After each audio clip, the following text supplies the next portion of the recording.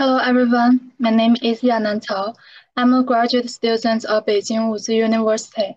First of all, I would like to thank the conference organizers for inviting me to speak at this conference.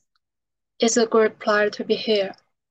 As you can see from my title today, I'm going to talk about rural digital financial inclusion and poverty reduction, asymmetry and performance evaluation. So let's begin.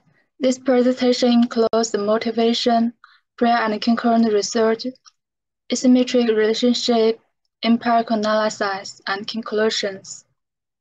On November 23, 2020, 832 poor counties in China were left out of poverty. After the eradication of poverty, how can low-income groups develop sustainably, and how to consolidate and expand the achievements of poverty alleviation?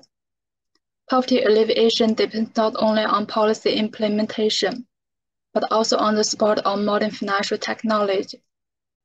Financial inclusion emphasizes the provision of appropriate and effective financial services at affordable cost to people in need of financial services, so that those who cannot enjoy financial services can get more benefits from financial development. During the war's fighting against COVID-19, digital financial services has become important in providing secure, low-cost, contactless financial instruments to citizens and governments. How effective is digital financial inclusion in reducing poverty? Scholars have analyzed the realization mechanism of poverty reduction for variable aspects. Borden and Kathleen believe that the establishment of well-functioning and efficient financial inclusion sector will bring economic growth and poverty reduction. It can enhance the economic and social capacity of individuals for low-income groups, especially women. Anne Moore and Julia Smith see access to internet communications technology, employment, and health insurance play an important role in reducing poverty in Peru. Dong, Chen, and Du believe that digital inclusive finance can use fintech means to establish poverty alleviation information database to break the information barrier in poverty alleviation work. Most studies have found a linear negative correlation between digital financial inclusion and poverty rates. Park and Mokano took the urban-rural income gap as a standard to measure poverty to study the poverty reduction effect of financial inclusion in developing Asian countries, found that financial inclusion significantly reduced poverty. Gong shows that digital inclusive finance has an obvious inhibiting and slowing effect on rural poverty.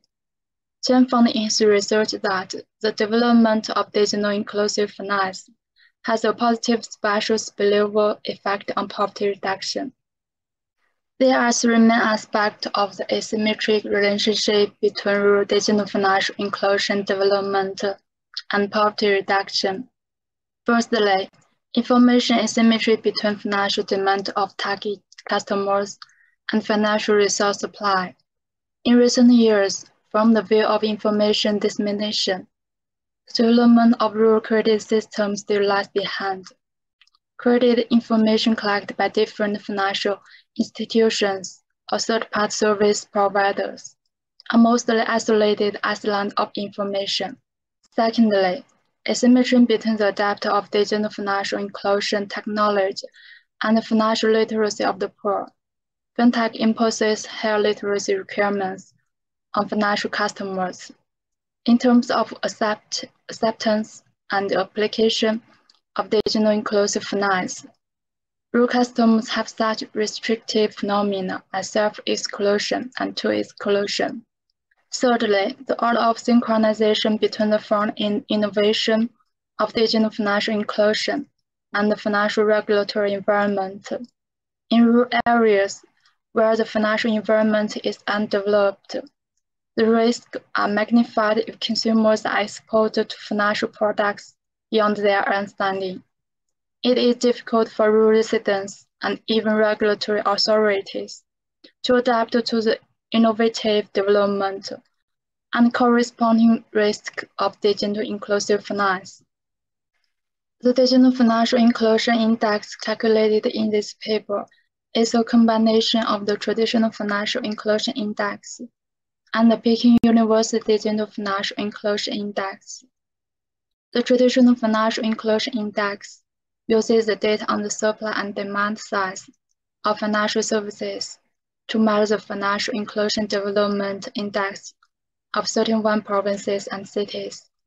The penetration and availability of inclusive finance was investigated on the supply side, and the use of inclusive finance was investigated on the demand side. The following describes the construction process of the index system. This paper uses the measurement method proposed by UNDP to calculate the Financial Inclusion Development Index. The specific calculation steps are as follows. Firstly, the coefficient of variation method is used to determine the index weight. The specific formula is Formula 1, Formula 2. Secondly, each index in the system is treated dimensionless. The specific calculation formula is Formula 3. Thirdly, Euclidean distance formula is used to measure development index of inclusive finance. The specific calculation formula is Formula 4. Finally, entropy weight method is used to combine traditional financial inclusion index with Peking University Digital Financial Inclusion Index. This table shows the variables, data, and sources. Among them, the explained variables was the degree of poverty. The incidence rate of rural poverty is used to indicate the degree of rural poverty. The explanatory variables is the Digital Financial Inclusion Index. There are 5 control variables, which are industrial structure, financial literacy, urbanization rate, the level of opening up, and financial support for agriculture. This table is descriptive statistics of each variable.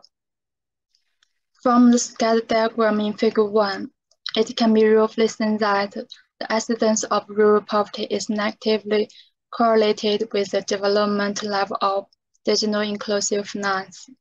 However, whether it is a core effect needs to be further tested. In Figure 2, we analyze the histogram of the poor population. According to the histogram, only a few provinces have a large number of poor population, and most provinces have a poor population between 0 and 400. It shows that we need to shift our poverty alleviation strategy to targeted poverty alleviation. Considering the uneven distribution of the development level of digital inclusive finance among different regions, the poverty alleviation effect of degree inclusive finance may also have regional differences. So we need to test the model. F-test is to test whether to establish a mixed model or an individual effect model. The F statistic is defined in Formula 5. F-test was carried out by EView software. The result of F-test was to reject the null hypothesis, and we should choose the individual effect model. The next step is to use the Hausman test to test whether to choose the individual random effects model. Next step is to use the Hausman test to test whether to choose the individual random effects model or the individual fixed effects model. The result of Hausman test by EView software rejected the null hypothesis. So finally, our model chose the individual fixed effects model. In terms of model setting, due to the persistence of poverty behavior, this paper adapts dynamic panel empirical analysis for the poverty reduction effect of inclusive finance. The econometric model is set at Formula 6. The empirical test results can be seen from Model 6. The explanatory variable of the index coefficient of financial inclusion is strictly negative and passes the significant level of 1%. Digital financial inclusion plays a positive role in poverty reduction. For the control variables, the industrial development level coefficient is significantly positive at 1% level. Consistent with the theory, the industrial structure is advanced and the incidence of poverty is low. When the financial literacy coefficient is 1%, it is significantly positive, indicating that the improvement of residents' financial literacy has a positive impact on poverty reduction. At the level of 1%, the urbanization rate coefficient is significantly positive. With the continuous increase of urbanization rate, the proportion of agricultural activities decreased gradually, and the proportion of non-agricultural activities increased gradually. The material appearance of inhabitants and the way of life of the people have gradually changed. The coefficient of the level of opening up is significantly positive at 1%, and the increasing frequency of international trade will enhance the level of local economic development. The coefficient of financial support for agriculture is significantly positive at 1%, indicating that the fiscal policy of expanding government expenditure has a positive effect on poverty reduction. To further examine the regional heterogeneity of poverty reduction by digital financial inclusion, according to the regional classification criteria, China is divided into 4 regions, namely the Northeast, Eastern, the Middle, and the Western regions. From the empirical results, digital financial inclusion has regional heterogeneity in poverty reduction. As can be seen from Table 5, the impact coefficient of digital financial inclusion on poverty reduction. 4 regions are all negative. Among them, the difference between Eastern region and Western region is the largest. The digital financial inclusion coefficient of Western region is 8.4 times that of Eastern region, while the difference between Northeast region and the East region is the smallest. The digital financial inclusion coefficient of Northern region is 1.9 times that of Eastern region. The influence of Eastern region is obviously better than that of Middle region, which may be due to the relative high level of economic development in Eastern region and a certain scale of digital inclusive finance. The findings are as follows. Digital financial inclusion development across the country significantly reduced poverty at the 1% confidence level, confirming the extent of poverty reduction effects. In terms of the control variables, except the level of opening up and the level of financial support for agriculture, the other control variables are significantly beneficial to the alleviation of poverty. In the empirical results of regional heterogeneity, there is regional heterogeneity in the poverty reduction effect of digital financial inclusion. Among them, the development of digital inclusive finance in the Northeast, Middle, and Western regions has significantly reduced poverty, but the development of Eastern region has no significant impact on poverty alleviation. In terms of control variables, the increase of industrial structure is beneficial to poverty alleviation, while the effect of other control variables varies in different regions. Thank you for your attention.